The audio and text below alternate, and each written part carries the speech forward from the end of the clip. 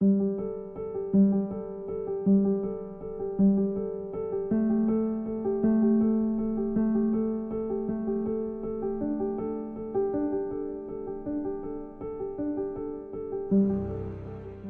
the picture showed was a ring-like emission. And it is important to understand that this ring is made up of two pieces. It's made up of astrophysical processes, where gas is falling with almost the speed of light into the black hole. And it is made up of gravity signatures. And that's what the sharp ring feature is about. The Event Horizon Telescope is really two halves, two pieces. It's as much algorithm as it is steel. We can't change the steel on the ground, but we can change the algorithm that's in the eyepiece.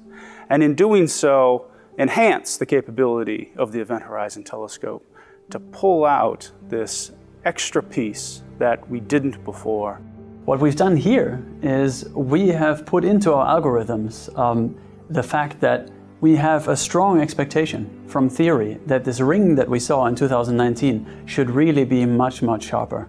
By virtue of knowing what we are potentially looking for, we can turn off the bits that are getting in the way. This is very much like using your polarized sunglasses to remove glare. And so that allowed the algorithm to hone in into the same data set with a bit more accuracy and dig up this pristine signature of gravity, this very, very sharp ring. The photon ring is composed of those bits of light that detour around the back of the black hole before coming to us, that make a full orbit before reaching Earth, and as such are telling us in some sense about what's behind the black hole, not merely what's around it. So there are some photons in the image that we took that come reasonably close to the black hole, but some photons get really, really close, and they make a half turn or even more around the black hole before they come to us. And it's those last photons that really just graze the surface of the black hole that come to us only from a very, very finite region in the image, and they create this very sharp image. What we've done now is resolve that fire donut, that fluffy ring, into a sharp feature and an extended structure. And then that's what we see that ring morph into. That sharp ring that betrays the presence of strong gravity caused by those photons that have whipped around the back. There's something fundamentally profound about seeing those extremely lensed photons, those photons bent right around the back of the black hole. So that allowed us to do a number of things. It allowed us to make the most precise mass estimate of the black hole. It allows us to see a faint, but nevertheless very significant jet component. And that jet component is showing up extremely close to the black hole.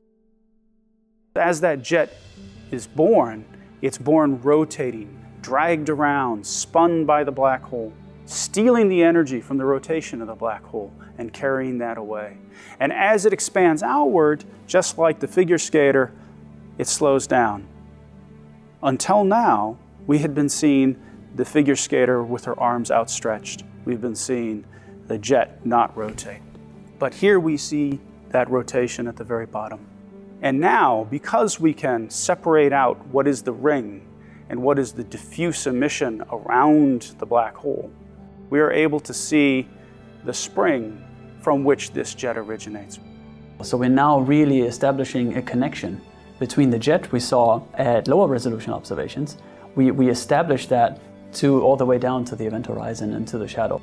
This is an example of Canadian science participating, and in this instance helping to lead the way on cutting-edge new ways to study the universe in this extraordinary, once-in-a-lifetime kind of project.